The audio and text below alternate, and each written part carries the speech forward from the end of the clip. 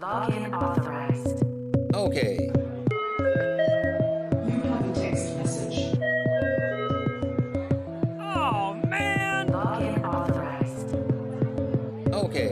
Login authorized. Okay. You have a text message.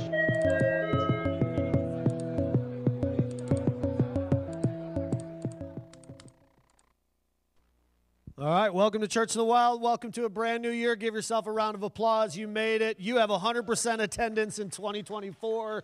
You are on a roll. You are here every Sunday. If we were in Sunday school back in the day, you'd get a little silver sticker. You get to put on. How many of you went to Awana or Sparks? Am I the only one? Oh, a bunch of us. All right, you know about those stickers. Those stickers were everything when I was a kid. Man, I'm so excited about this series. I'm so excited about this new year. I am pumped for what God's going to do this year. And this series is kind of born from the 90s, to be honest. I think the 90s were the beginning for us of many of us getting our ideas and views of life from pop culture. Most of us in the 90s began to look, and we were plopped down in front of a TV, and there was this new thing called MTV, and they told us this is the real world, and we began to watch it, and many of us began to learn by looking around at culture. But unfortunately, culture has a lot of different voices. I mean, Google anything, and you're going to find 100 opinions or maybe 1,000 on any individual topic.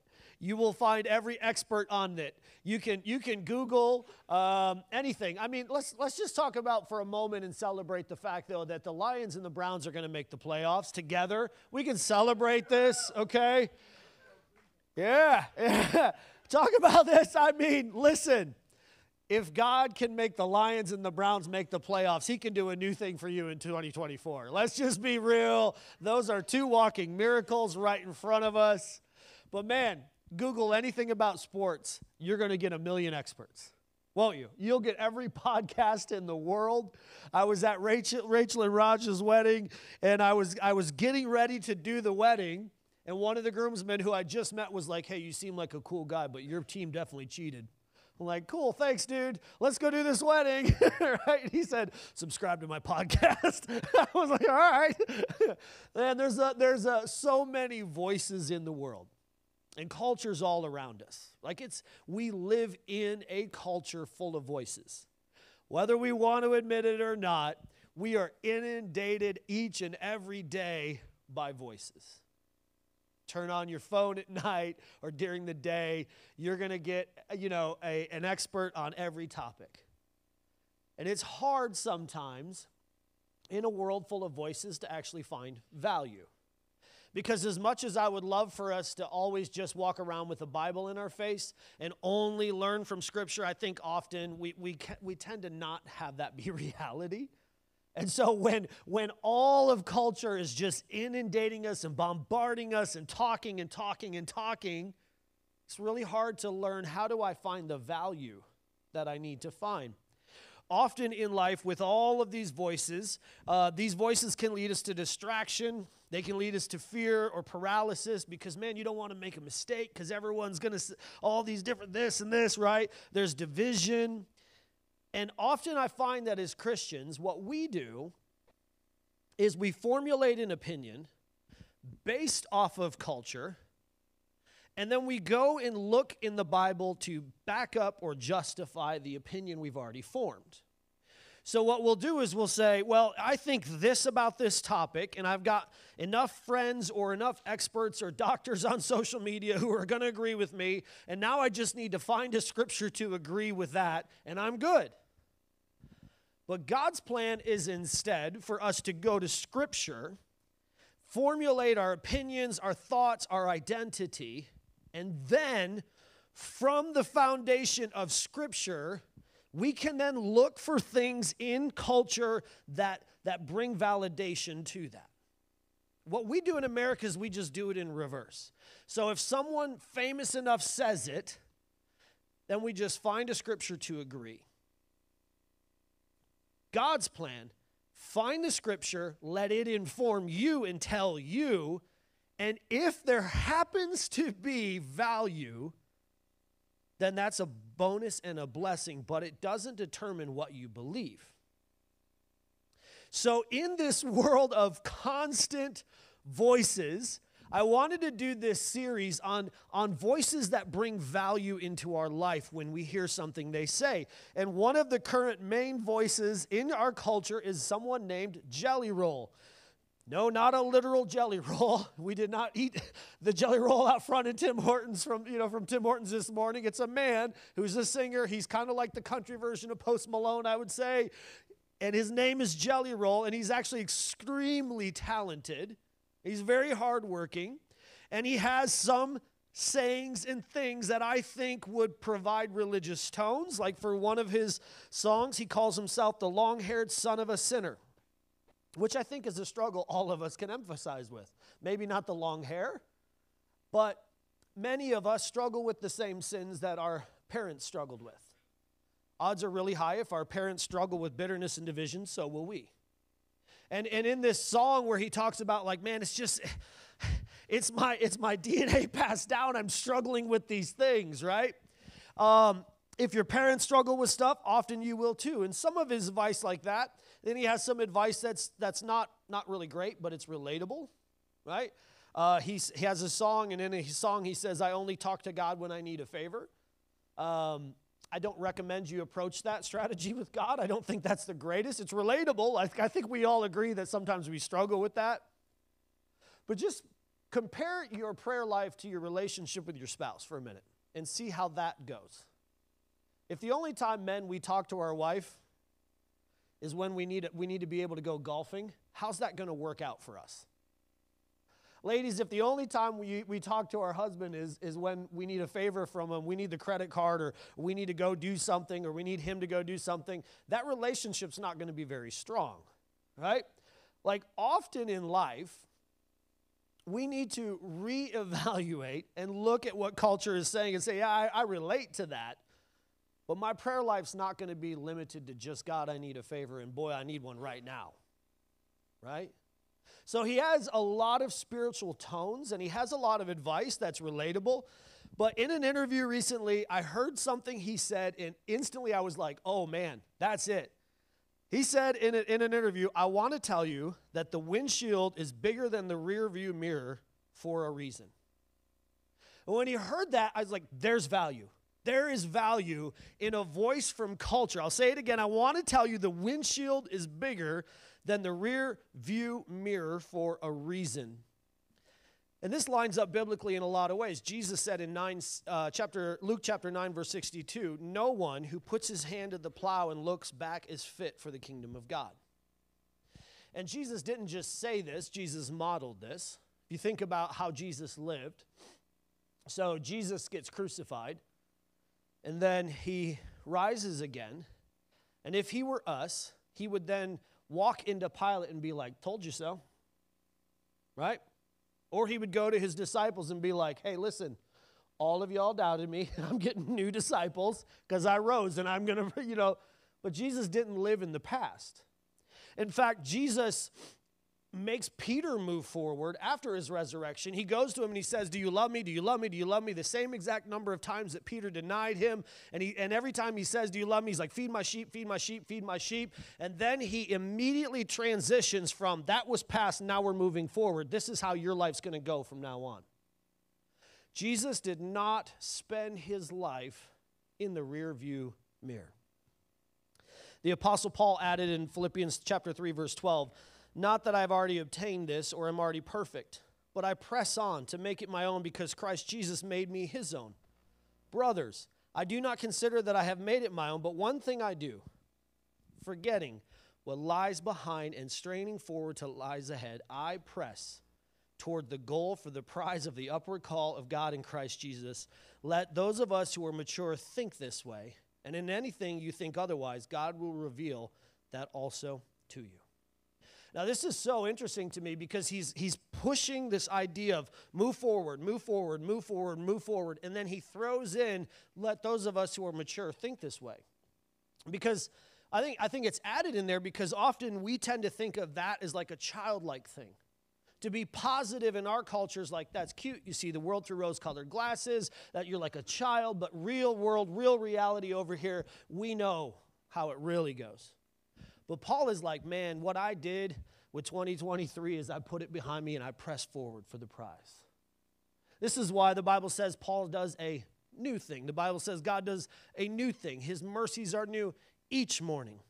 Paul is not advocating that we simply forget our past. He's advocating for something greater. And in Hebrews chapter 12, he sums up again. Hebrews chapter 12, verse 1. I got a lot of scripture. Hebrews 12, verse 1. Therefore, since we are surrounded by so great a cloud of witnesses, let us lay aside every weight and sin which clings so closely to us, and let us run with endurance the race that is set before us, looking to Jesus, the founder, the perfecter of our joy, who for the joy that was set where? Before him, endured the cross, despising the shame, and is seated at the right hand of the throne of God. I think one of the better definitions for this idea, one of the better scriptural applications for this idea is found in Proverbs chapter 4. Proverbs chapter 4. I promise we're going somewhere with all of these scriptures. I would highly encourage you to underline this scripture. This is really, really good. Proverbs 4, verse 18. The path of the righteous is like the morning sun, shining ever brighter till the full light of day. But the way of the wicked is like deep darkness. They do not know what makes them stumble. My son, pay attention to what I say. Turn your ears to my words. Do not let them be out of your sight. Keep them within your heart, for they are like life to those who find them, and health to one's body. Above all else, guard your heart, for everything you do flows from it. Keep your mouth free from perversity. Keep corrupt talk far from your lips. Let your eyes look straight ahead. Fix your gaze directly before you. Give careful thought to the path for your feet, and be steadfast in your ways. Do not turn to the right or to the left. Keep your foot from evil. Here's this powerful passage by Solomon. He's saying, hey, keep your eyes where you are going in life. We watched a couple of playoff games for the college football playoff. None of the guys who scored touchdowns scored by looking backwards. None of them would score a touchdown while looking over their shoulder. Why? Because you end up going the direction that you're looking. We drove from Huntington, Pennsylvania, and it was about 5 hours yesterday, and there was a big snowstorm coming behind us. At no point did we drive by looking in the rearview mirror to see if the snow was catching up. Why? Because we weren't going backwards. Excuse me. But often in life, spiritually, what we do is we spend so much of our life looking back. Can I get some water? We spend so much of our life obsessing over things that happened 10 years ago, 15 years ago, problems we had in the past. So, when it comes to our past, when it comes to the year 2023, how do we look at 2023, and therefore how do we look at 2024? Well, when it comes to our past, we can do a couple of things. We can either love it or lose it or learn from it. Those are the three options, really, when it comes to looking at our past. And when I say love it, I don't mean like just love it like, man, the past was great. I mean like never letting go of what we used to be. When I'm talking about loving the past, I would say we're probably the guy who peaked in high school. You know what I mean? Like everything was better in the 1990s. Everything was better, like everything. All the stuff was good way back when. At some point, we become that person who's like, you know what? Music's no good anymore. It was only good when I was 17. You know, the good old days, right? Thank you.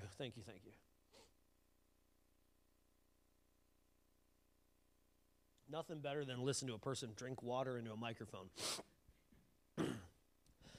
You can either love your past, or we have a temptation to lose it. And to say, you know what? It doesn't exist. You know what? Those people in my past don't exist. You know what? Those problems in my past don't exist. You know what? Those failures in my past don't exist. You know what? Those things in my past don't exist. Or we can learn from it. And here's the truth. If we don't learn from it, we will repeat it over and over and over and over again. The thing that we do with our past biblically is we learn from it.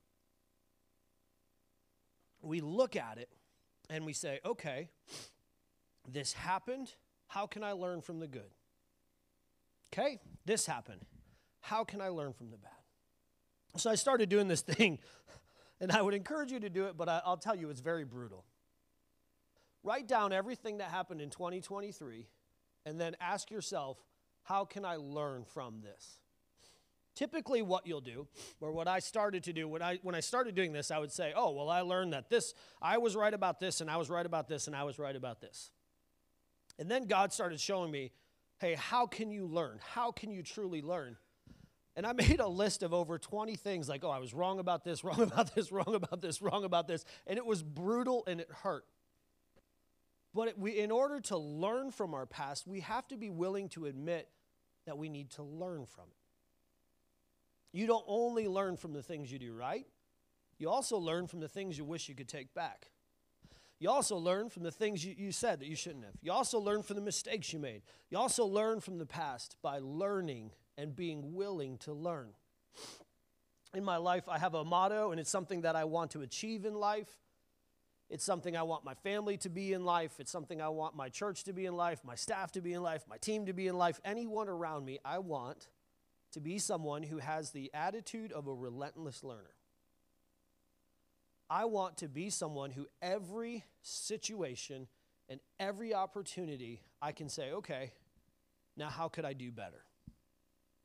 That means when I go on family vacation, how could I do better?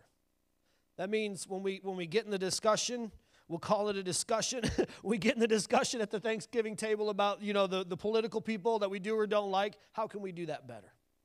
I want 2023 to be a year where I'm not afraid of it and I don't hate it, but I'm not clinging back to man, it was so much better back then. I want 2023 to be a year where I'm like, okay, I learned this and this and this and this and this.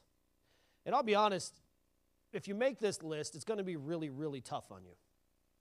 You'll come out having made the list, being really ashamed of yourself at points, like, man, I need to improve. But if there's not about 20 things on there that you could learn from, you're probably not being honest with yourself. So when it comes to our past, we can either love it, we can lose it, or we can learn from it. But the past will stop us from moving forward if we refuse to learn. And now, what do we mean by our past, all right? Well, we can learn from our past success. We can learn from our past success. Deuteronomy chapter 1, verse 3 is a very, very interesting passage. Deuteronomy 1:3, in the 40th year, on the first day of the 11th month, Moses spoke to the people of Israel according to all that the Lord had given him in commandment to them. Now look at why he's doing this. After he had defeated Sihon, the king of the Amorites, who lived in Heshbon, and Og, the king of Bashan, who lived in Ashtaroth and in Edrei, beyond the Jordan in the land of Moab, Moses undertook to explain this law, saying, the Lord our God said to us in Horeb, you've stayed long enough at this mountain. Now think about that. These guys who are traveling nomads just defeated two kings in one battle. You talk about ultimate success.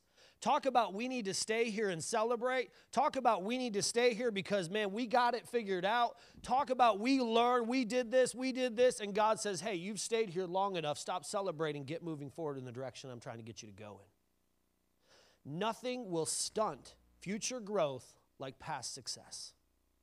Nothing will stop future growth like past success. When we think about past success, it can stop us from moving forward because we can say, well, we did this back then and it worked, so we're good. This is why so many of us have a difficult time winning in life today because we still are looking at pre-COVID and saying, well, this worked before COVID, so why isn't it working now? Think about, I like to make analogies about sports. So if you look at like football teams or basketball teams, the teams who refuse to learn because, well, we used to be good in the 80s are no longer relevant. The teams that only just adopt everything new and they say, well, we don't care about anything else besides being cutting edge, they're not really relevant either. The great organizations and the great teams say, this used to work back then. This is working now. How do we learn from both of them? And if you want to move forward in this year, you cannot rely on, well, this worked for me in high school. If you want 2024 to be the year where God says, hey, I'm doing brand new things, then you can't rely on old ways to do new things. God has a new thing for you. And if we spend our lives just saying, well, in high school I was pretty cool, then we lose sight of what God has for us in the future. We have to learn to let go of past success, learn from them, and move forward. Also, past patterns. Exodus chapter 14, verse 15. The Lord said to Moses, this is crazy, why do you cry to me?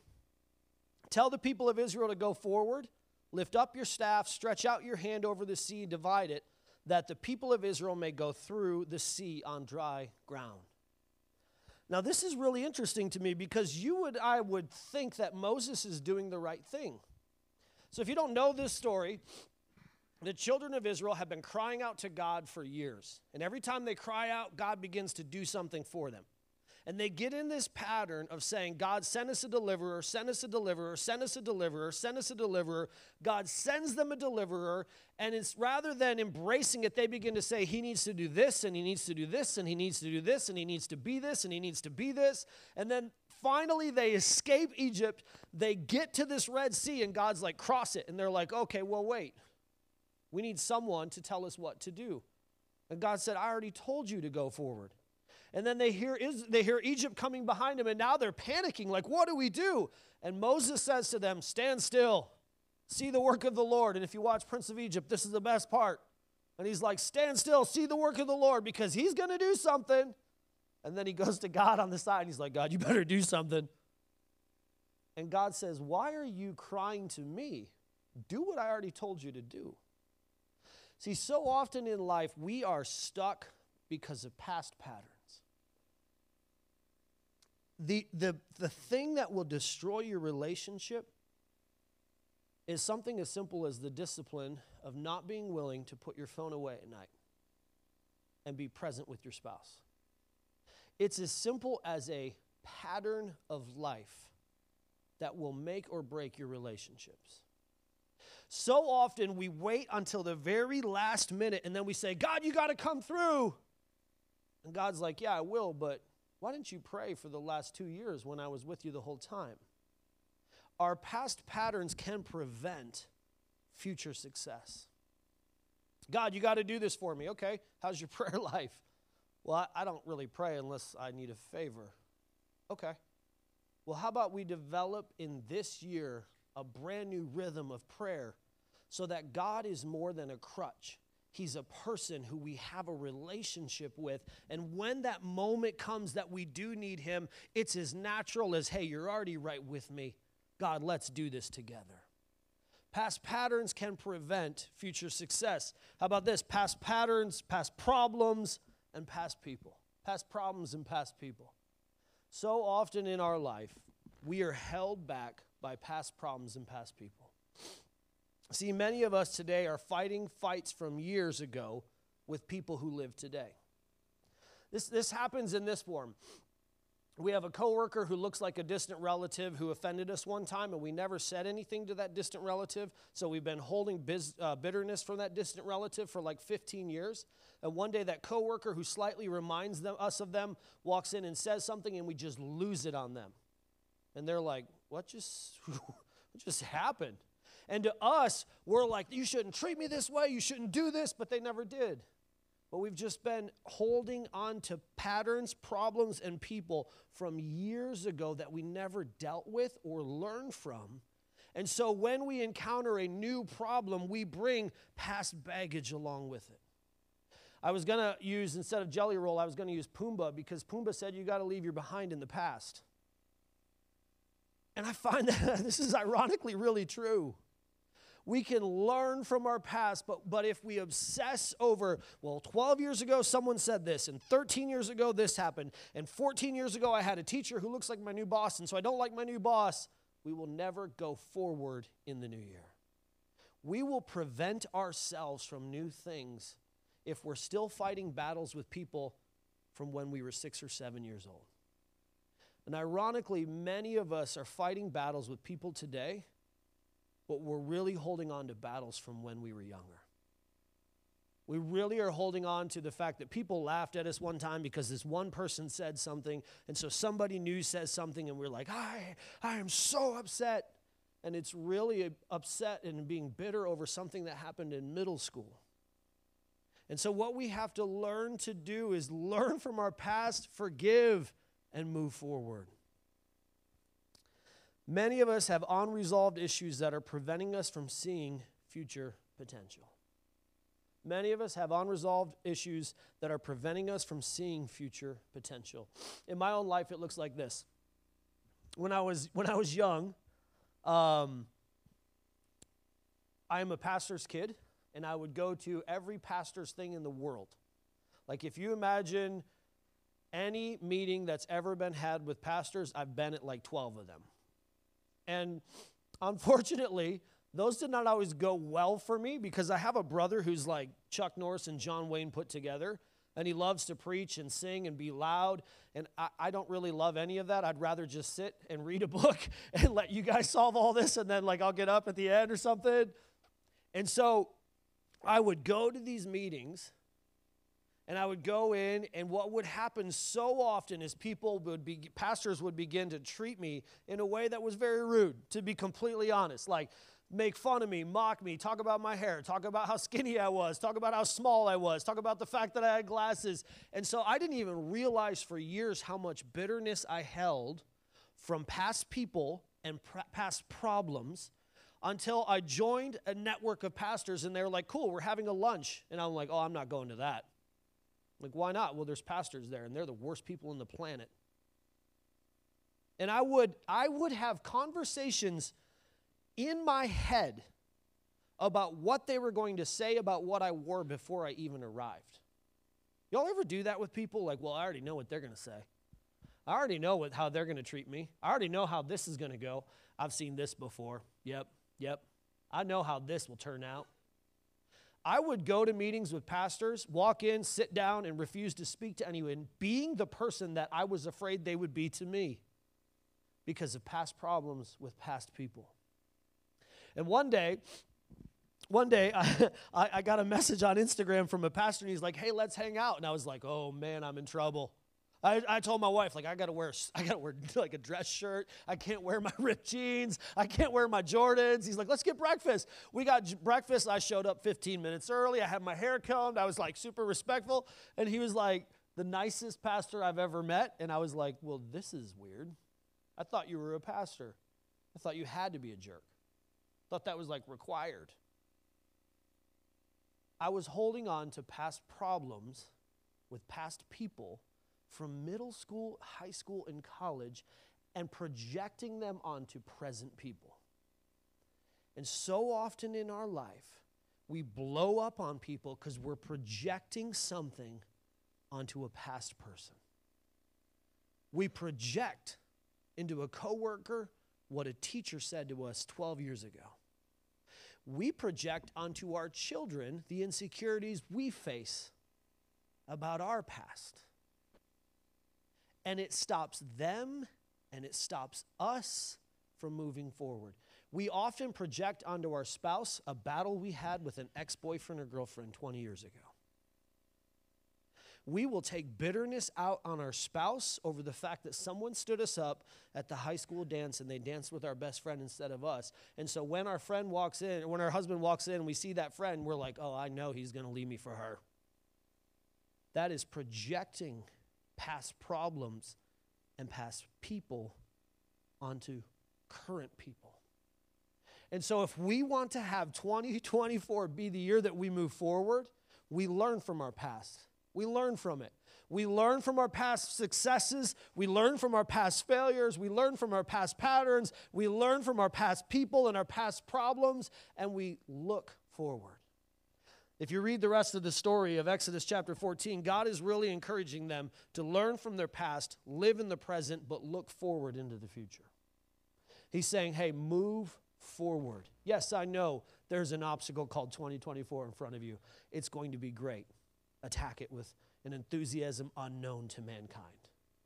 It's going to be brutal. Attack it with enthusiasm. Often what we do is we are still living in COVID problems in 2024. Can I just tell you it's done? It's over. It's okay to go to people's houses.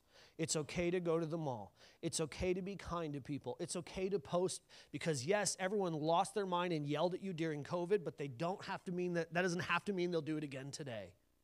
It's okay to share pictures of your family. You're not a bad parent no matter what that person on social media says. The rearview mirror is smaller than the front windshield for a reason. Don't live in a direction of life you're not heading. He says the sun rises new every morning, and those of us who are mature realize that, and we apply the fact that God's mercies and His grace are new every day, and He's doing a brand new thing in and through us this year, and God is going to move us forward because that's the direction God always goes. How do we know this? We look at Jesus after the resurrection, and what does He instantly do? Look at my hands. Okay, we got that. Now, here's what I need you all to do. Here's where you're going. You're going this direction. We call it the Great Commission.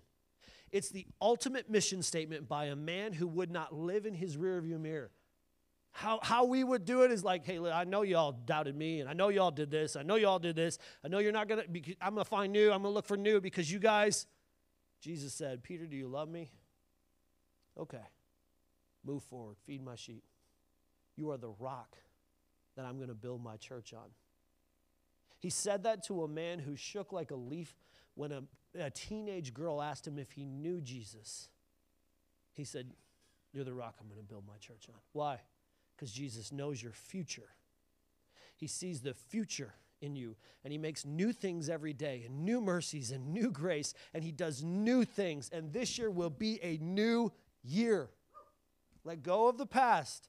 Let go of the past problems. Let go of the past things. This is the year, this is the day the Lord has made. We will rejoice and we will be glad in it because He's doing this.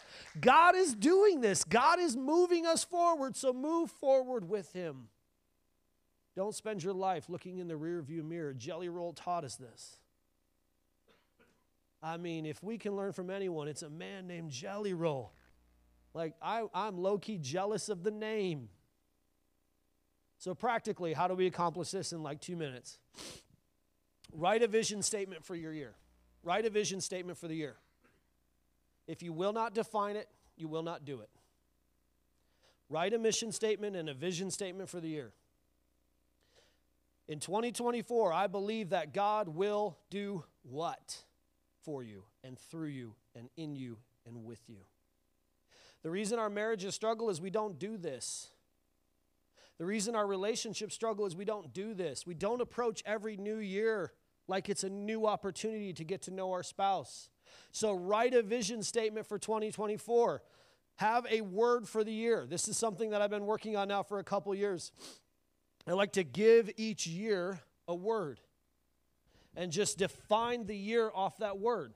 So I say to myself, hey, this is what God is doing, and this is the word that He's given me, and He's given me this word for a specific reason, and so I'm going to look for opportunities to fulfill this word. God gave me the word renew this year, and so I'm looking for God to renew me. That's what I'm looking for Him to do. And I'm telling you, if you write a word down, you will see it everywhere. And you will begin to make it happen simply because you wrote the word down. So ask God, God, what word do you have for me? What word do you have for me? Begin a new discipline. Begin a Bible study. Join a group. Schedule a daily prayer. If you don't schedule it, you won't succeed at it. It has to be on your schedule. Make a new discipline. If you want to let go of 2023 and look into new things for 2024, make a new spiritual discipline. God, in 2024, I will do this. I will pray. I will fast. I will sleep more. I will rest more. I will, whatever it is, learn from 2023 and make a new spiritual discipline for 2024. Maybe it's, you know what, I'll be here for every Sunday. Maybe it's I'll be here at it's whatever it is. Find a way to make a new discipline so past patterns do not defeat you. Then, make a list of things that excite you about 2024. This one is so much harder than you will ever believe. You want to know if you're a realist, pessimist, or optimist, try to do this. You'll come up with about 2. And most of them will be like that so-and-so's not here. You know, like I'm happy in 2024 my cousin's not coming to Thanksgiving dinner. That's not what I'm talking about. I'm happy in 2024 Jim Harbaugh's finally gone. Like, no, that's not what we're talking about. I'm talking about make a list of things for the new year that excite you and aim for more than 10. You will not believe how difficult this is. But write that list down, put it on your fridge, put it on your TV, put it as a screensaver on your phone. Hey, in 2024, I am excited for God to do this. Avoid corrupt conversations. Avoid being a critic of yourself. You know, we would never hang out with people who talk about us the way we talk about ourselves. Not ever. The way I talk, I'm in here setting up, and it's snowing, and I'm talking about myself while I'm setting up, and I hear that, and I'm like, my goodness, he's the worst man alive. Who would want to be? You would not hang out with someone who talked about you the way you talk about yourself. Avoid being a critical, corruptive person. Avoid being someone who's constantly tearing yourself down. If you are constantly tearing yourself down, how do you believe that God will move you forward?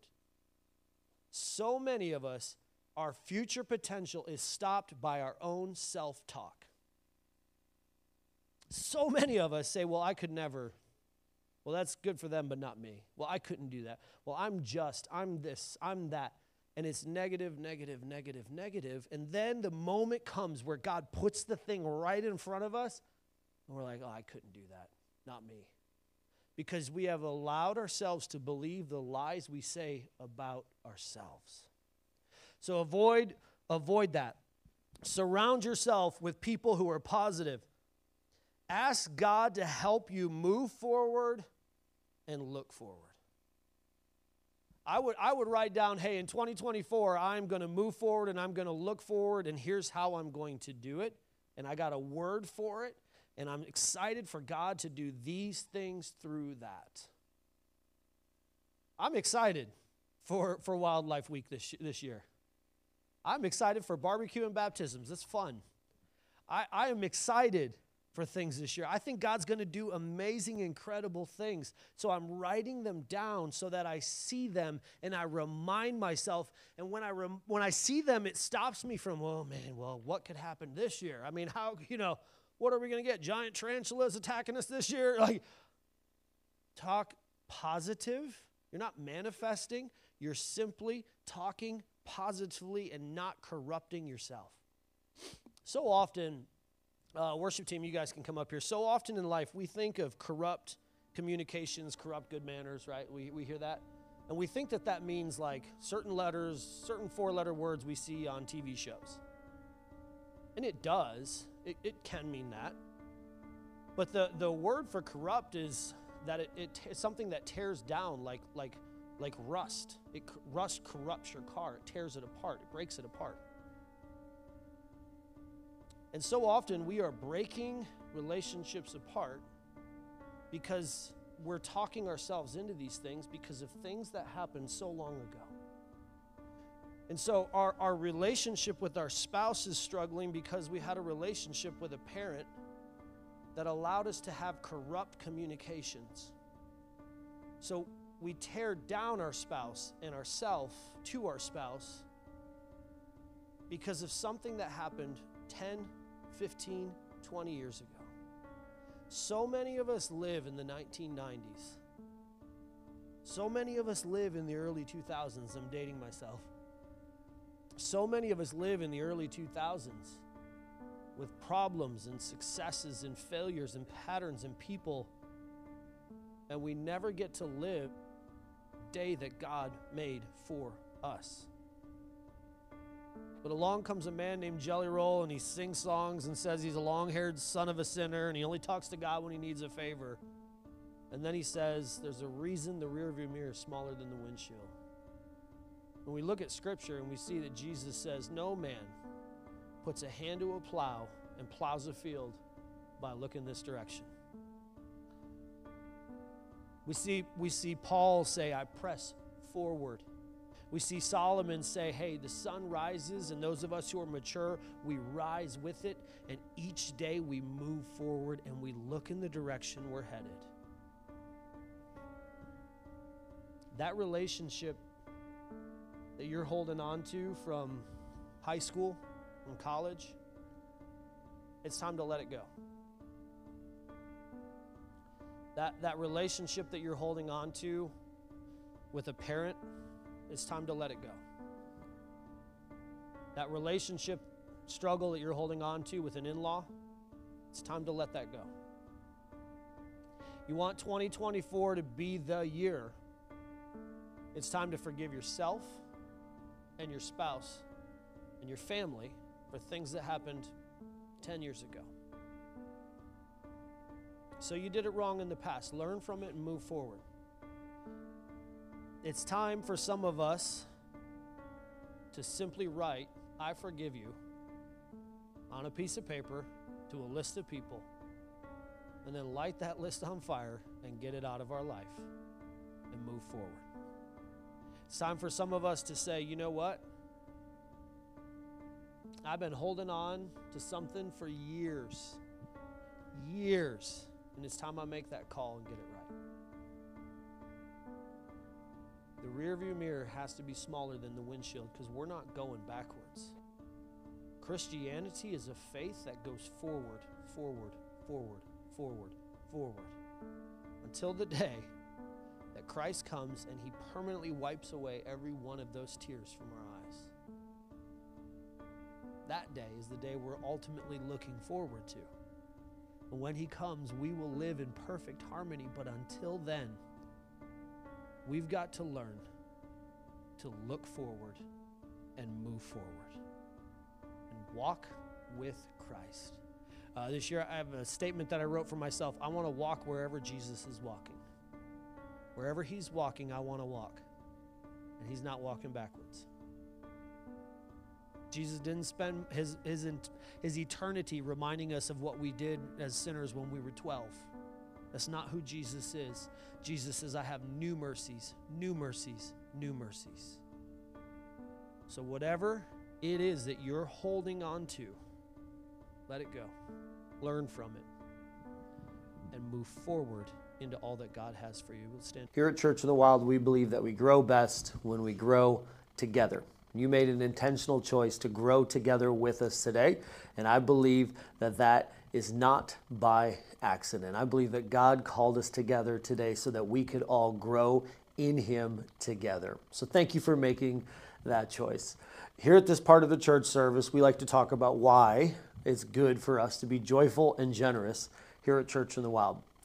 When I think of that, I look back just a little while ago to last Christmas Eve and to one of the best services I think we've ever had, to a building that's absolutely packed, to a building where teenagers are involved, kids are involved, all of our families meeting together and worshiping and gathering and growing together. And for me, that's a reason that I like to give to Church in the Wild, because I like to see what God is doing. And here we are starting off a brand new year where God is doing new things daily, and here where God is moving and working already. And I'm so excited for what God has done, and I'm excited for what God is doing, and I cannot wait to see what God will do through all of us who give to Church in the Wild.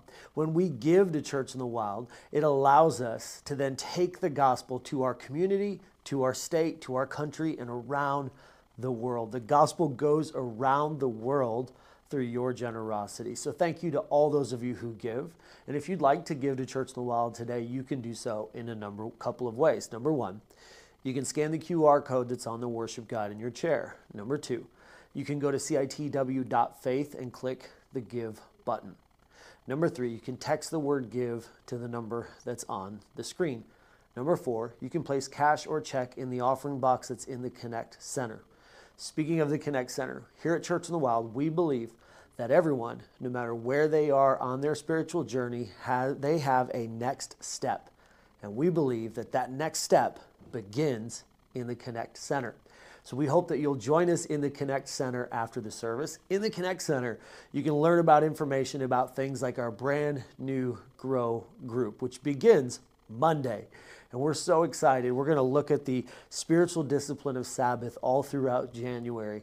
And we're going to draw closer together, grow closer together, grow deeper together through that group. So I hope you'll go into the Connect Center after the service. I hope you'll get information on it, and I'd love to see you there.